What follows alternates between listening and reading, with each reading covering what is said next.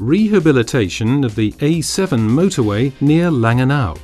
To withstand the enormous stress imposed by steadily increasing heavy goods traffic, an especially supportive subgrade is being created here, an HGT, a hydraulically bound base course layer.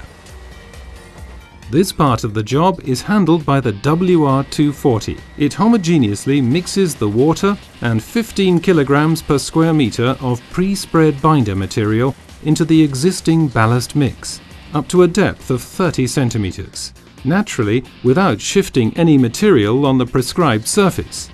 And the automatic leveling system guarantees paving that is true to line and level. The result: 16,000 square meters of perfect HGT, firm and solid ground for lasting traffic route stability.